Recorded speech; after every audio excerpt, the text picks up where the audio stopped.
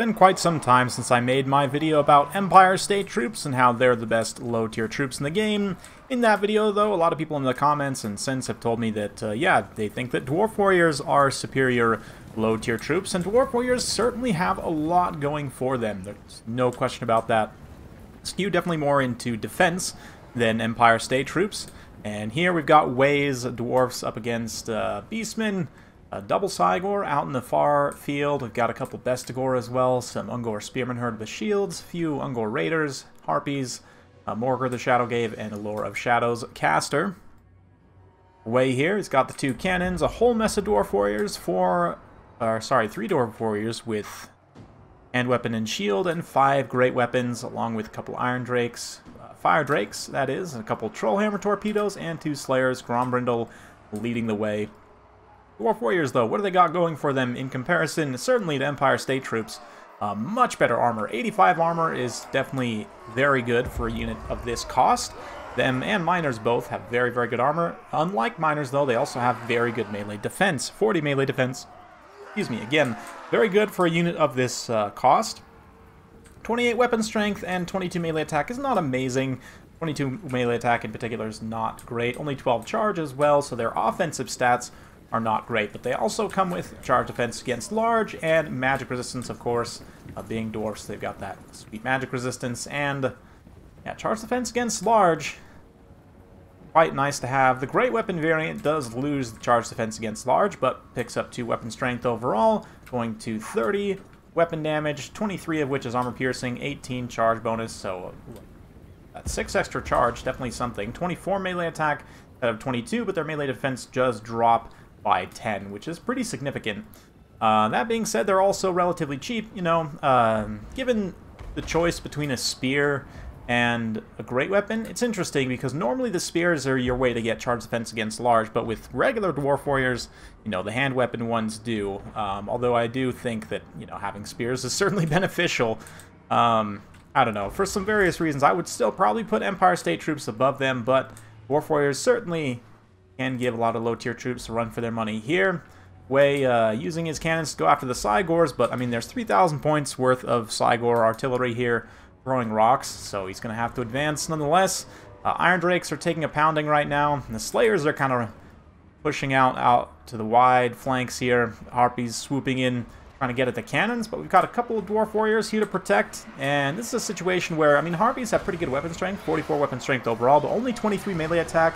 Means they're going to be basically minimum hit chance against these Dwarf Warriors. A little bit of fire from the Fire Drakes help debuff their leadership and lead to them most likely routing. Nope, in fact, they do not rout. They're going to sweep over and go after said Iron Drakes. Dwarf Warriors may potentially follow up there. Meanwhile, the Slayers coming to attack. You can see the Eye of Morslip taking significant damage from the cannon. Definitely cost-effective for the cannons. The Slayers, this, though, beautiful move by Wei. He comes in, the Slayers run all the way up to the ankle of the Cygor, and then immediately turn around and start running in the other direction. And what this is going to do is pull a number of the Beastmen infantry away from that Cygor, and you can see these Slayers like, oh no, oh no. They're barely staying out in front of these Ungor Spearman Herd. Spearman Herd just a little bit slower. Let's see, 41 speed versus 40, in fact, just slightly faster, but not so much that they're able to actually get in contact there. Oh, fun stuff. Yeah, Harpies, meanwhile, are coming through. Dwarf Warriors are relatively easily able to see them off, but at the same time, they are routing some of these tattered Fire Drakes who've been pounded by the Cygors. So yeah, right now, this Cygor, I am more so definitely feeling the sting of those cannons long-term, trying to throw some rocks at some of these Dwarf Warriors. Even with making good contact, though, I mean, it's a 450 cost unit of infantry, right? It's really not that big of a loss at the end of the day. Which is why, you know, they're arguably, you know, one of the best low-tier infantry for just holding things in place. I mean, they're certainly not undead, but they do offer a lot of upside and a really nice kind of triangular collapse here. Great weapons on one side, hand weapons here, and the other great weapons from behind. And suddenly these Bestigor and the Ungor Raiders, or sorry, Ungor Spearmen that are mixed in there are just in some serious trouble. Getting fully surrounded here, and this is a situation where the Dwarf Warriors' lack of melee attack isn't so much of an issue. Bestigor Herd only have 24 melee defense, so, you know, the 24 melee attack of the Dwarf Warriors is perfectly serviceable. Heavy RNG, given the kind of chance to hit and everything else, but A little bit of Iron Drake fire helps to swing things back. And the Beastmen advance, at least the left side, has been somewhat broken up. The Iron Drakes are gone, though. Harpies have been able to deal with the remnants of the Fire Drakes. Idemore Slib still throwing rocks, although his time is definitely limited. We'll see if the cannons can actually finish it off. But the other Cygor, of course, still throwing rocks, making some nice contact there on those great weapons over here. Dwarf Warriors again get matched up against Bestigor and Ungor Spearmen. A little bit of a blob fight here. But Grombrindle, obviously, again, making a difference. Morgur definitely doesn't make as much of a difference as Grombrindle does, given the Smoke Bomb now debuffing melee defense even further. Bestigor heard only 1 melee defense. So these Dwarf Warriors, you know, that's certainly one way to boost their melee attack, is to lower your opponent's melee defense, right? Nice Penumbral Pendulum used in response. Magic resistance certainly helps against that, although it's only 25%, so they will still take substantial damage from it. Certainly something like Burning Head that does no armor-piercing damage and, you know, magic damage is going to be basically useless against the Dawi, although it should be noted that Kindle Flame just about negates the magic resistance since it is a magic flaming attack. Both of those things would apply, and you'd get, what, 3% resistance after 25 minus 22. So, anyway, Grombrindle has no fear has been popped, keeping those wavering Dwarf Warriors in the fight.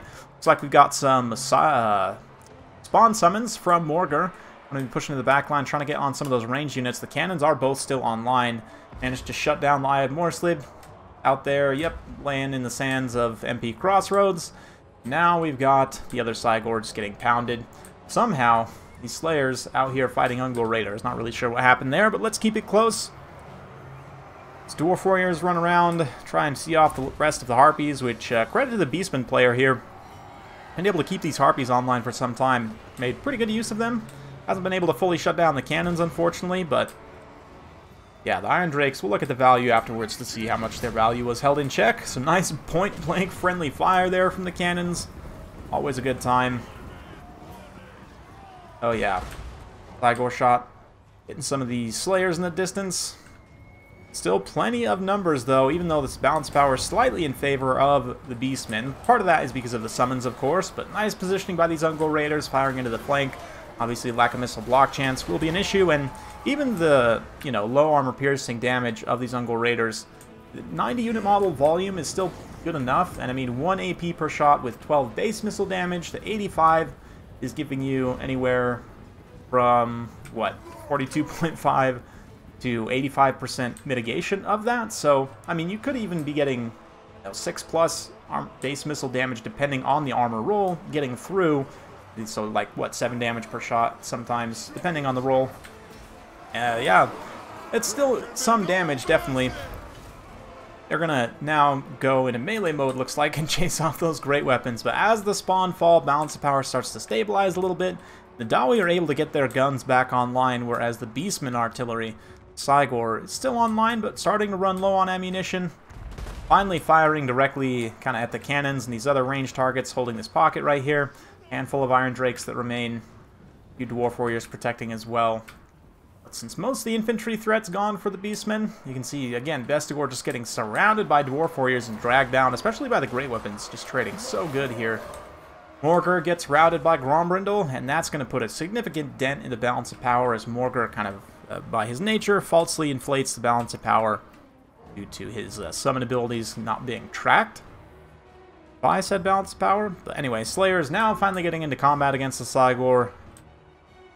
That tease earlier finally coming true with a different Cygor, and I'm pretty sure this is a whole different unit of Slayers as well. But there you go. Who's this guy? Oh, hey, bud. Go from your POV right here as you charge in. Oh, yeah, man, this game's so awesome. Ooh, cannon shot right to the belly, right to the sternum. That one sails over his head. This point, Wei's in pretty commanding position, so we'll go ahead and fast forward through the rest. Yeah, fun stuff, though. Nice wide line of Dawi. No chariots to speak of for the Beastmen, which I definitely think Razorgore chariots are, you know, kind of required in this matchup. Potentially the cannons and the Iron Drakes could have countered them along with the Grombrindle's smoke bombs, so even with them, it still would have been potentially a tough, but yeah, in terms of Dwarf Warriors, I mean, one nice thing about being a cheap troop type is it's not hard to pay for yourself, even with relatively low offensive stats. And by and large, pretty much all the Dwarf Warriors do pay for themselves, which is kind of nice, you know. Again, don't have to do a lot to do it, but having your low-tier troops be cost-effective gives you a pretty good kind of base to work from in terms of builds. And obviously, Dwarves, they're themed to be tanky and even have their kind of low-tier units be, I mean, just absolute obstinate objects, right? So anyway, yeah, the Slayers also do pretty solid. One of them at least. Fire Drakes and Iron Drakes, a little bit of a tough time. Cannons, though, end up paying dividends against the Cygors, which, fortunately, one of them, especially the more expensive one, I mostly did not pay out. The regular Cygor, a little bit closer to paying for itself, but not quite what you would want to see. Ungor Raiders are awesome. I would definitely take 5 in this matchup a lot of the time, just because they're just so cost-effective, and the Dwarfs can't really catch them. Stock also helps them stay safe from ranged fire, but yeah, Harpies also pretty solid in this matchup. A couple of them pay for themselves pretty well, just chasing, routing stuff off, and so on.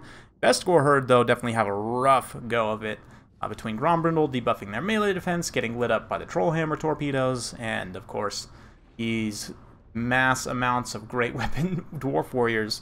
There's way too much for them to handle, so they kind of fall apart here.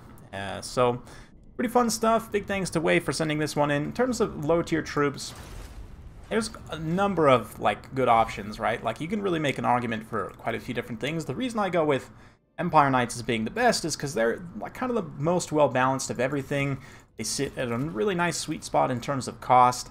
You know, you've got some variations as well, whether you want to skimp on cost and go cheap, or, you know, get a little bit more stats. You've even got Halberdiers kind of now more so in the lower tier discussion than they used to be. But with Dwarf Warriors, a little bit more limited. You've just got these two options here. Miners are sort of a separate thing we'll talk about probably another time.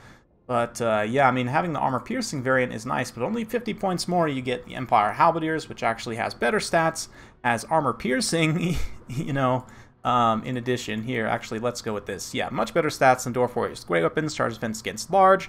Of course, much lower armor, it has to be said, but higher HP, which is actually kind of surprising to me. Faster, you know, more melee attack, again, way more melee defense, anti-large, lower weapon strength overall, but that bonus versus large 16, they're going to be hitting way harder against large targets.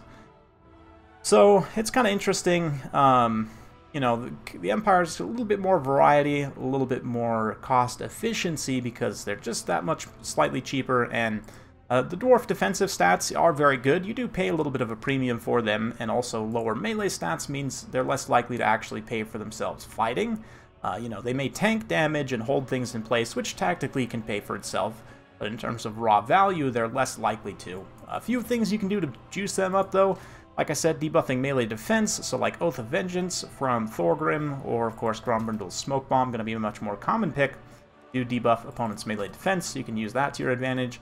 Thorgrim's also got this here, Great Book of Grudges, +9 melee attack and an AoE is pretty nice for the Dwarves, suddenly putting these guys at, what, like 31 melee attack? 33 melee attack for the great weapons, a little bit closer to Empire State troops in terms of offense, and then they just have more defense, so they're just better, right? Yeah, what else can you do? Belagar, I don't remember. I don't think he has any. These are all primarily defensive buffs.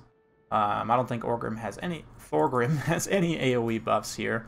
You can get +12 charge bonus, which, you know, it's not a percentage-based charge bonus buff, which is good because Dwarfs have terrible charge bonus to begin with, but +12 charge bonus on the Dwarf Warriors, the Great Weapons in particular, puts them up to 30 charge, which suddenly you're hitting for 54 melee attack and, you know, 60 weapon strength, right?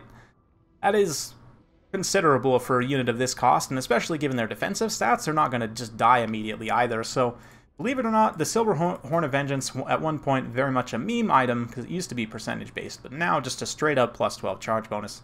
Can be pretty decent. Yeah, I mean, of course, you can juice up their defensive stats other ways, but that's pretty much it. But you'll see them, obviously, as a big staple of Dwarf play. They're kind of the backbone of many Dwarf builds, just due to their sheer defensiveness. They allow you to hold units in place while you shoot them or kill them with slayers or, you know, whatever it's actually meant to do damage, because they're by and large not really meant to be the damage dealers in your army. Hopefully you guys enjoyed, learned something. If you like this sort of content, be sure to like, subscribe, hit that bell notification. Every time I upload a new video, you'll be notified. Thanks again. We'll see you next time.